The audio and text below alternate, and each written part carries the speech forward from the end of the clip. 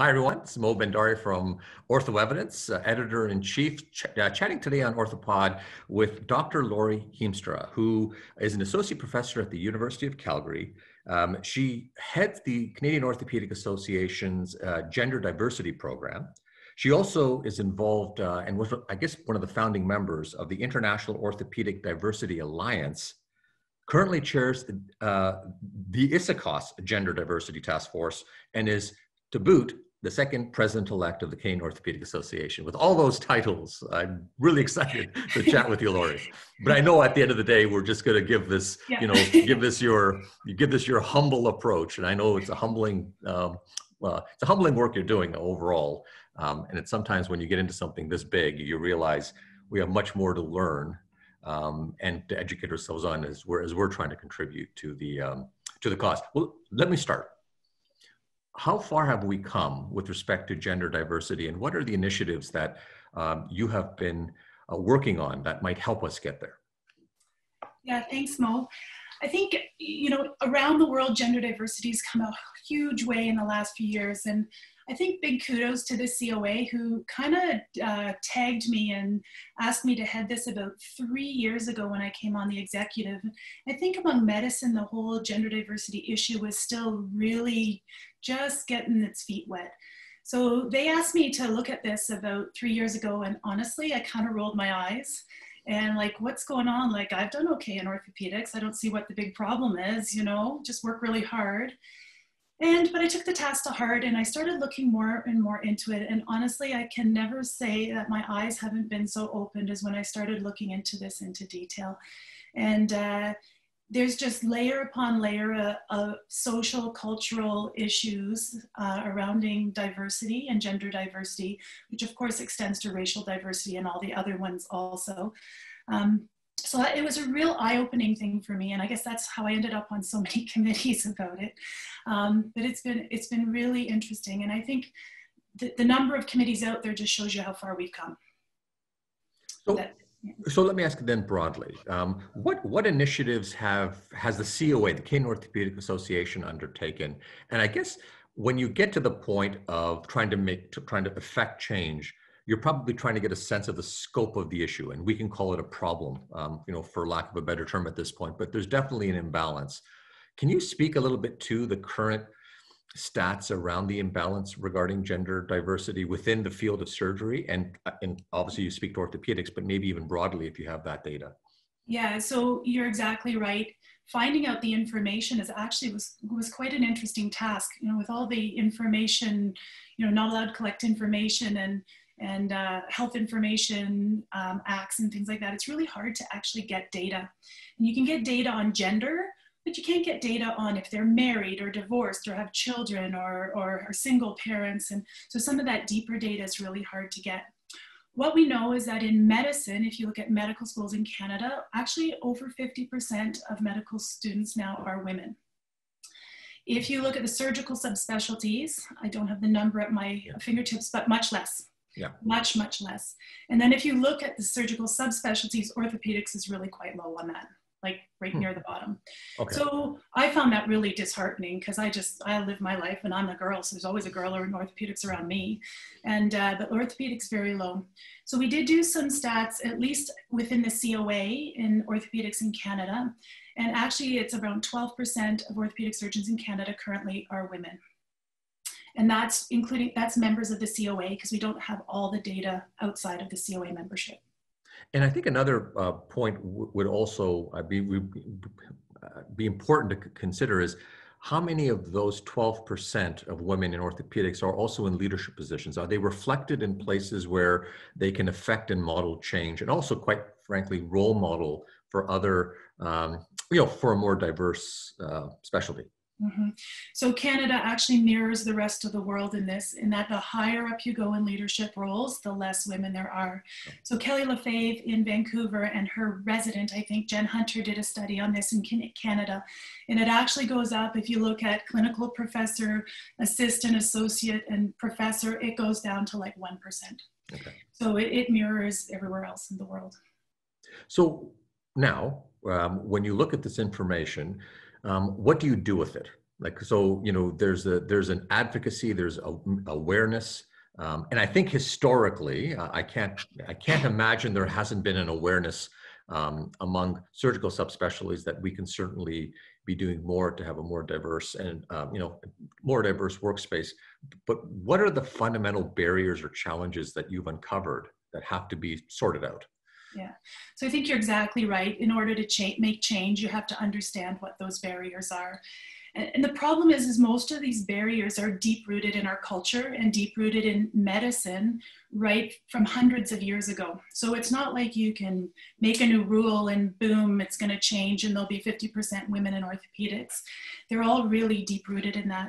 And a lot of that has to do with what they call the hidden curriculum. So I bet you could ask any woman in medicine that, when they ask their mentors which they do, well, you don't want to do surgery. It's hard to have a family if you have surgery. You should really do family medicine. Then you can, modify your career to take care of your family. So a lot of the culture that women take care of the family and the men can work, which, this is deep rooted for thousands of years, is mixed right into our medical curriculum. So, and this is where I think mentorship becomes really important. So again, there's been lots of studies showing that if women in medicine have really good, strong women mentors, that I think can counteract that hidden curriculum that surrounds us through every part of our medical career, that really helps. So, getting women more interested in doing some of these surgical subspecialties and then having strong mentorship for them, and then ultimately changing the culture so that these things are not an issue.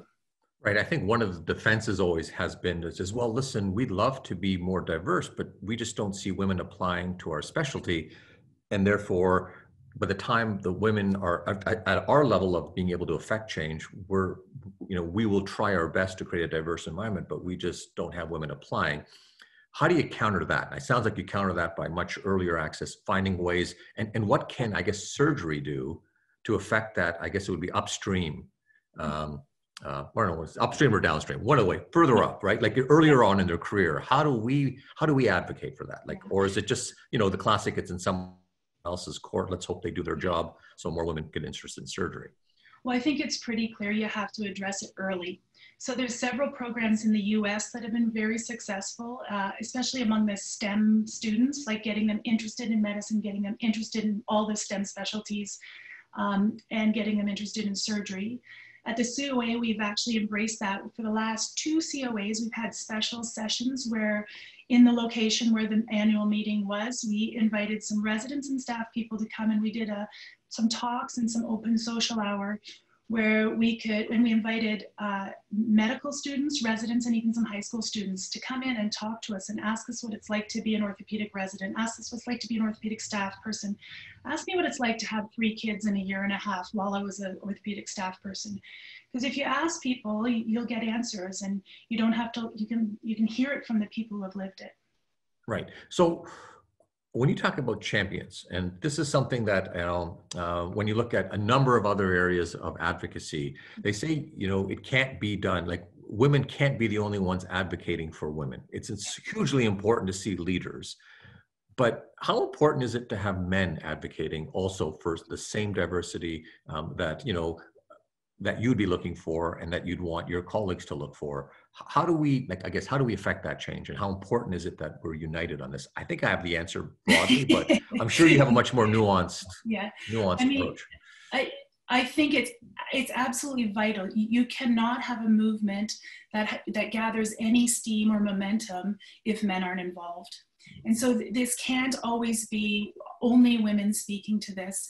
And there's a huge, if you're on Twitter, the hashtag he for she.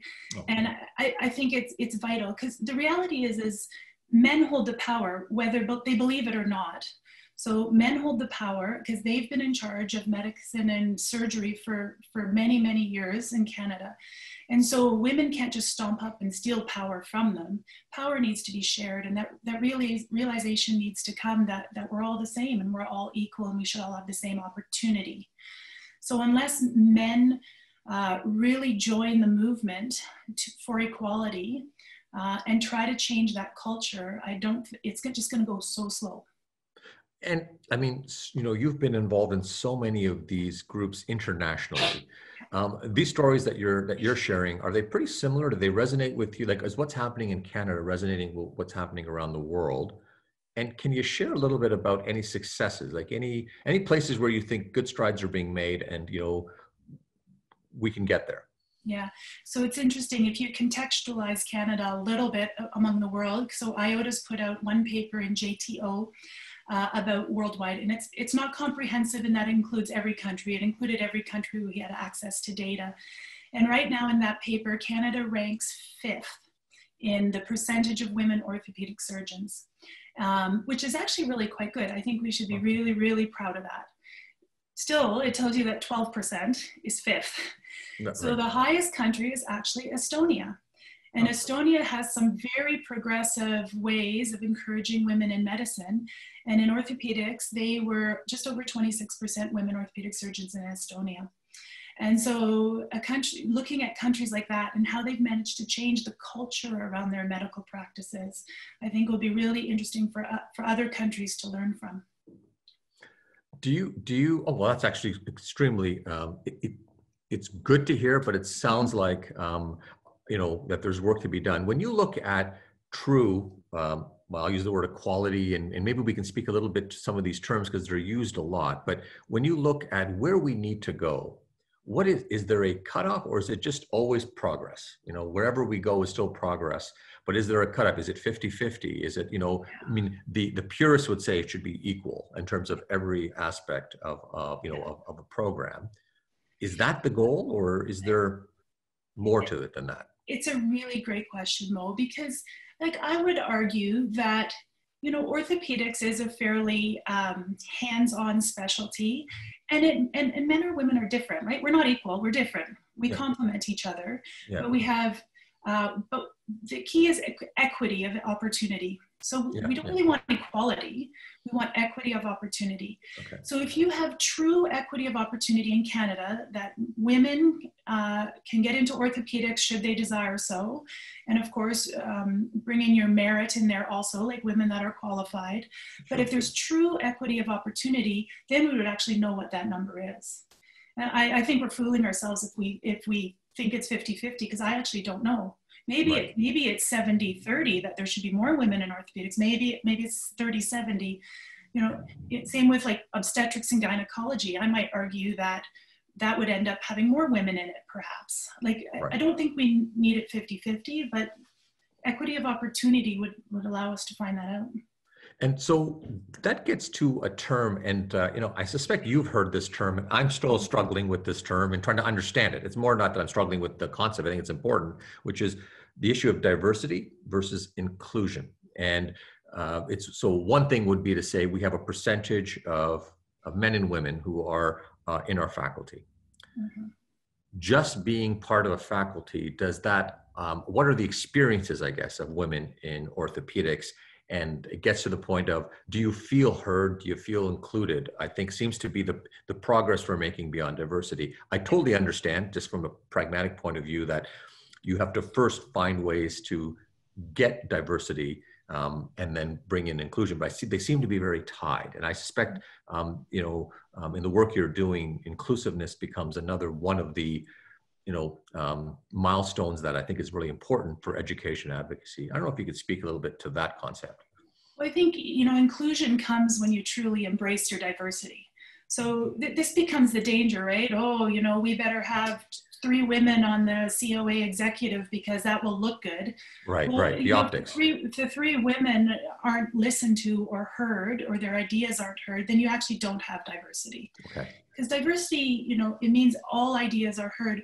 Well, the reality is if you have all the same people on a board or on a committee, they all come with one point of view. That you never hear the other point of view. And so if you start hearing the other point of view, and then you actually start listening to the other point of view, then you start to get some inclusion.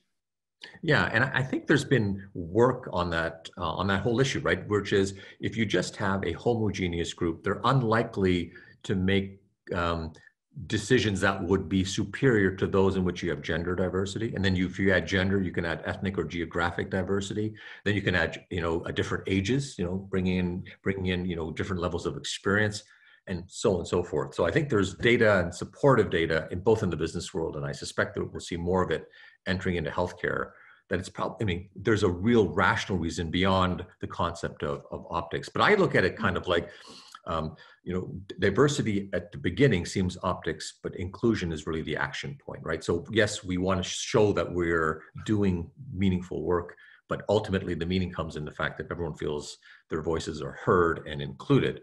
Mm-hmm. Can you speak, and I guess, having done that, can you speak to what's left to be done? And I know there's a lot. So that, I think that go on for an hour or 2 hours. So maybe how about this? How about from your personal perspective, what are you up to these days? And when you look at the next 12 months of the work you're doing for advocacy, gender diversity?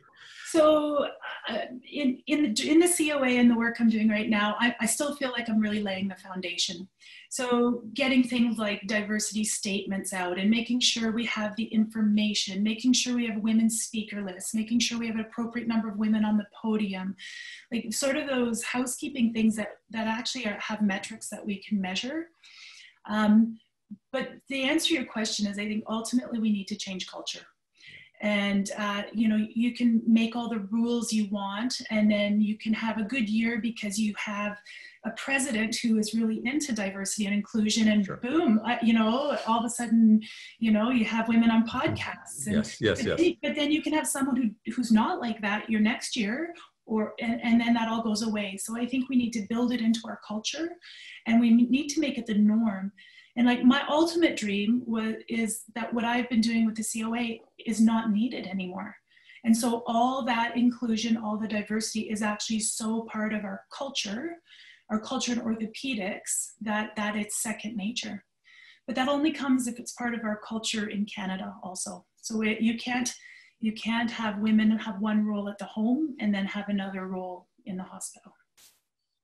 On that note, I cannot thank you enough for providing, it's hard to up that statement. I think that's an important, poignant statement. It tells us we've come some ways, but we've got quite a bit to do. And I hope that those who spend a moment to listen to what you've said, really reflect on these words and become part of the solution, right? And I think that's always the part, become part of the solution and not consistently the barrier to that solution. So Laurie, thank you so much. I look forward to continuing to work with you in our roles, both at the COA, but more importantly, supporting the work you're doing and getting that message out to as many people as we can. So thank you so much.